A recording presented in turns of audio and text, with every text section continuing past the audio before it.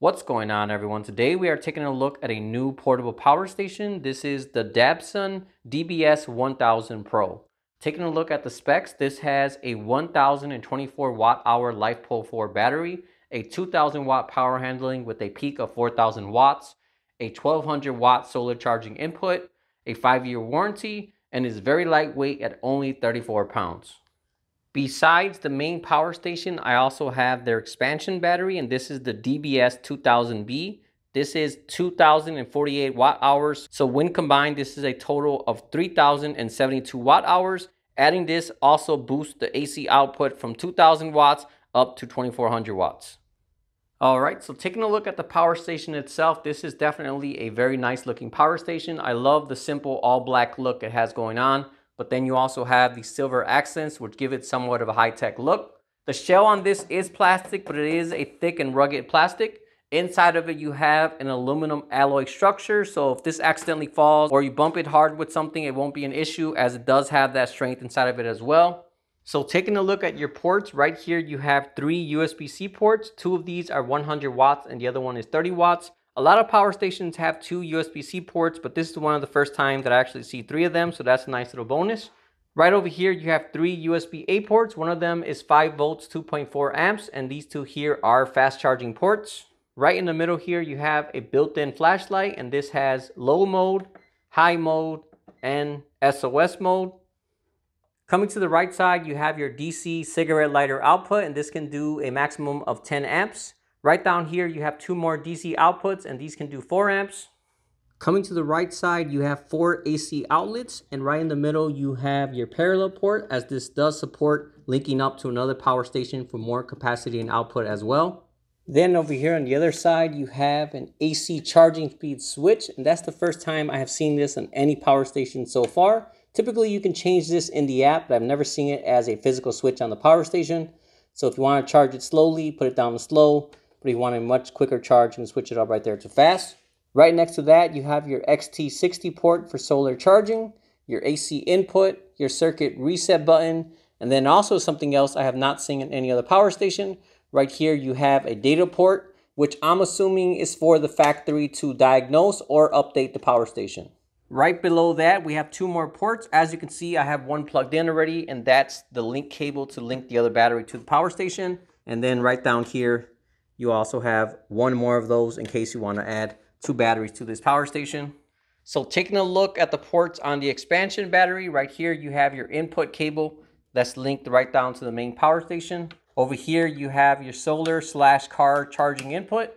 Coming to the front, you have 2 USB-C ports, which both put out 100 watts. And then right over here, you have 2 USB-A ports, which are fast charging ports as well.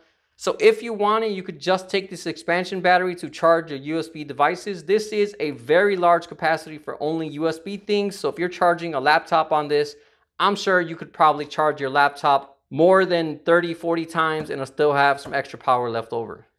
As I said earlier, this is a total of 3072 watt hours for both of these batteries. And this is by far the most portable and lightest 3000 watt setup I've tested so far. Usually when you go into this range of 3000 watt hours, you typically have a lot more weight and it's usually a much more bulky unit. And I'm also a huge fan of expansion batteries because if you're going somewhere you don't need that much power, you can just take the smaller one battery by itself. But then if you need the extra power, you can go ahead and take the expansion as well. So it gives you a lot more flexibility compared to one altogether 3000 watt hour unit. Beside the setup that I have here, you can also expand this in several different ways as well. So each of these power stations can handle 2 batteries. So this plus the 2 batteries can give you somewhere about 5000 watt hours. But if you wanted even more power, you can buy a second DB1000 Pro along with 2 more expansion batteries as well. So that'll be 2 main units and 4 expansion batteries, and that'll give you a total of 10,240 watt hours. Besides the extra capacity, adding the extra unit with the extra batteries will also bump your AC output to 4,400 watts. So regardless if you need a small unit to go camping or a whole home backup solution, you can do it just by expanding this one power station. As I said earlier, these both run on a LiFePO 4 battery and are rated to maintain a 80% capacity for 4,500 cycles. That's more than 15 years of usage out of these units. Most other LiPo 4 power stations are only rated for about 3,000 to 3,500 cycles before that 80% mark. So these are actually a lot better than most of the other power stations out there as well. So as far as charging goes, this can do 1,500 watts through the AC input, and this will charge it from 0 to 80% in only 50 minutes. So definitely a very quick charging speed. When it comes to solar, this has a 1,200 watt solar charging input, but this can also take 1,200 watts as well. So if you're charging them both, you can actually have a total of 2,400 watts of solar charging going into these both batteries. All right, so I drained this combination from 100% to 0 using about a 1,000 watt load, and it put out a total of 2,754 watt hours. Doing the math, that gives this unit a usable capacity of 82%. Most power stations of this size put out about 80 to 85% on average. So this is right there on par with most other units. All right, so let's go ahead and test out the inverter on this. As I said earlier, this can do 2,000 watts with a peak of 4,000 watts. I'm not even going to bother with phones or laptops or anything small like that, because 2,000 watts is a lot of power and it can most definitely run those small things no problem at all. If you hooked up a large USB strip to the AC port, I'm sure this can charge probably 100 phones and still have some power left over. So let me go ahead and hook up a few different things here and put it close to that 2,000 watt limit to see if it can actually do its rated power. All right, so I went ahead and hooked up a few different things. So I have this heater here, this other large heater here, and then a 14,000 BTU air conditioner over here. And as you can see, it's pulling a total of 2,367 watts. And it's been handling it for the last 2 minutes, no problem at all. So I'm gonna go ahead and let this run a little longer and see if it can hold on to that 2,300 watts. So it's been a little over 6-7 minutes and it's still running them no problem at all. So it definitely can do its rated power that it's advertised to do. Another thing I realized is at full wattage, these appliances actually want to draw more than that 2,300 watts. When I first turned them all on, it was around 2,900 watts, but this power station has a feature called P-Boost. And what this does is basically scale down the power and run appliances like this at lower wattage. If this was a voltage sensitive device, such as a computer or anything else that requires the full power that it needs, then it wouldn't work. But with anything like heaters, electric skillets, air conditioners, or anything that's like resistive or doesn't require its full voltage requirement to run, that will work on P-Boost. So like I said, right now I have these two heaters and the air conditioner, and they're all working with that P-Boost. So definitely a really cool feature to have. With other power stations, this would have just tripped up the power station and give you an error code. But as I said, this allows you to run more thanks to that P-Boost.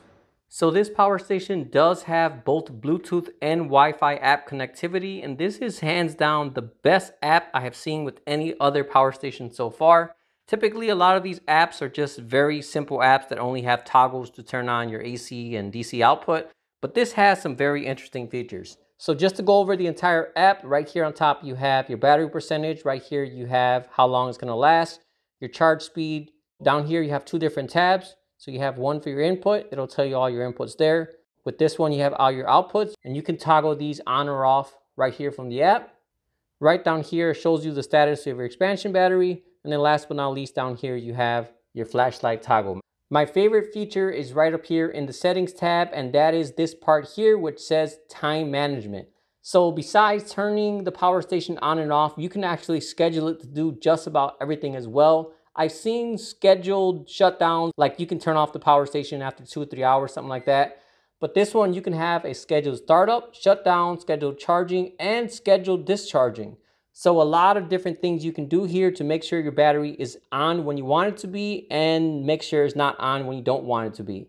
So while this seems simple, this is not something I've seen on any other power station. This gives you a whole different level of control and management than you can do with this power station. One of the reasons I really like these features is with other power stations, if I want to charge them with solar, I got to leave it on overnight so that when the sun comes up, it can be ready to take that power. But this one, I can just turn it off. And I know the sun's gonna come up around 5 a.m. So I can go ahead and schedule it start at 5 a.m.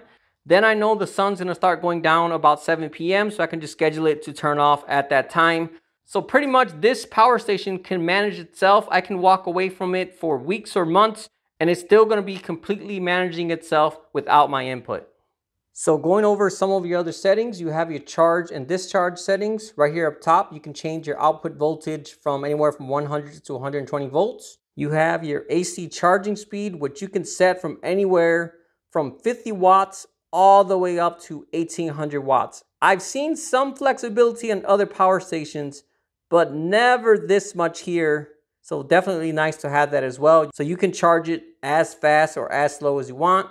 And then you have this toggle here, which is for fast charging mode to charge it at the maximum charging speed you can get. And that's pretty much it for the settings. But overall, like I said, definitely one of the best apps out there. It's not just a gimmicky app with random toggles, but it actually has a lot of useful features to actually make me want to use the app. I know a lot of people get nervous when it comes to storing large batteries like this in their house, but rest assured you don't have anything to worry about, as this does have an advanced BMS. This continuously monitors and protects the power station from overvoltage, short circuits, temperatures, and many other things as well. Overall, this is definitely a solid power station. It comes at a good price, performs well, and I love all the options you have to expand your battery capacity. So overall, if you happen to be looking for a mid to large size power station, I would definitely recommend this one here, which again is the Dabbson DBS1000 Pro. Alright, well that about wraps up this video. As usual, if you have any questions at all, feel free to drop me a comment and let me know. Otherwise, thanks for watching, and I'll see you all next time.